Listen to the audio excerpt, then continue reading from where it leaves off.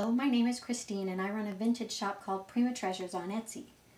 Today I wanted to show you this ashtray is essentially what it is. I know it looks a little different because it has these two figures sticking out of the top, but this is actually a patented design. It was made by a company called Die Casters, and they patented different versions of this ashtray between the 1930s and the 1950s. So for the most part, an Art Deco type of item, and this definitely looks the part.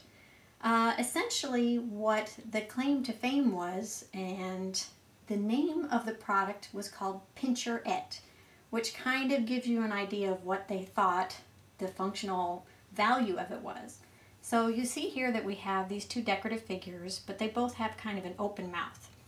And they made this ashtray with a variety of different figures. This is the alligators, and they also did giraffes, penguins, things like that, different types of animals, usually exotic animals, not like dogs and cats, but more like what you would think of as zoo animals.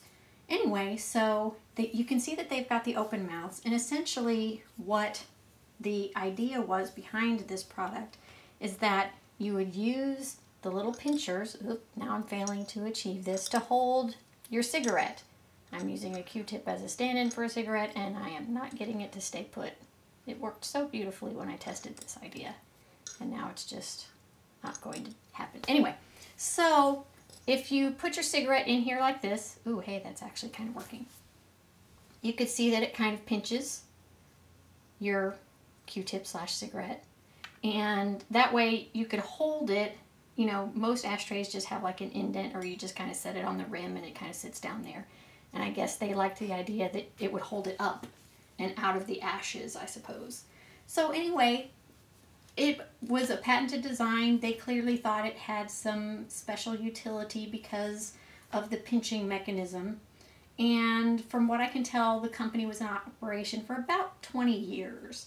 But these are fairly unusual ashtrays. When you first see them, I'm not even sure ashtray is what would pop into your head, really.